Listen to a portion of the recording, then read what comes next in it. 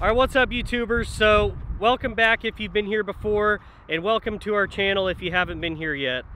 We're the Texas Duck Outfitters. My name's Brandon and this is Mike over here. Today we're going to be doing the small decoy spread video today. We're going to be showing you how to set it up with using just 8 decoys, and specifically for this video we're going to be showing you the small decoy spread with just mallards. All right, so I'm going to turn it over to Mike now to show you guys all the specifics of this type of decoy spread.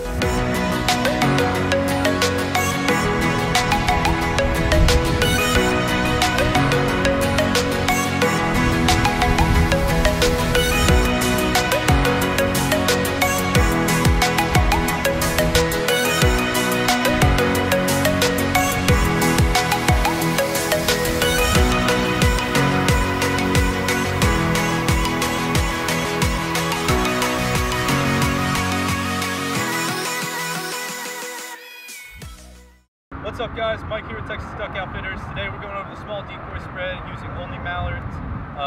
So one thing that's imperative with the small decoy spread, you're typically using between 6 to 8 decoys only. Now, you can have a mixture of surface feeders, feeder butts, high and low risers, or you can use only low and high heads. Now, one thing that I want to get into from the very get-go is when you see a small group of mallards, they're typically paired up, and that's what we have simulated here. Now, when ducks are feeding, typically one is only butt up and the other is either at a low or high head, or they're surface feeding. So we have both examples right here with this drake in this hen, or that hen in this drake. Now that gives you a more natural presentation when you're throwing the spread. So you can have about 4 decoys, kind of close, but they look like they're more so paired up than anything. So you're going to want 2 decoys off to each side, and you can have a surface feeder and a low head, a high head and a low head, 2 low heads, 2 high heads. It's not going to matter as long as they're paired up. And you're going to want them just a little bit off from the feeding ducks. Now, because they're all mallards, you know, they're going to be kind of close together, but they're not going to be super congested. So you're not going to want to have them all in one area. You're going to want to spread them out just a little bit.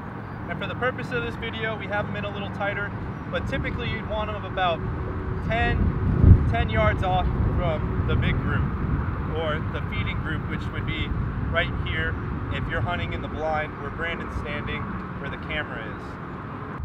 Alright guys, so one thing I want to hit on here is that when you're throwing a small decoy spread with the mallards, you know, you can throw them in any pattern. You can throw them in a little U, you can throw them in a J hook if you got a crosswind, or you could just kind of scatter them out, keep them a little spread out. But remember, with mallards, at the end of the day, there might only be one pair that's kind of far off. The others are going to kind of congregate together. Just keep that in mind. So we're going to be doing another video where it's the exact same decoy spread, but a little bit mixed up, literally, with a mixed bag of decoys where you use some different species of ducks. Alright, so I hope those tips that Mike gave you guys will help you guys out in the field. Next season, let us know how this spread works for you guys in the field down in the comment section below. And like always, make sure you leave a like and a comment down below and subscribe to the channel so you don't miss any videos in the future. I really hope you guys enjoyed the video. We'll see you guys next time.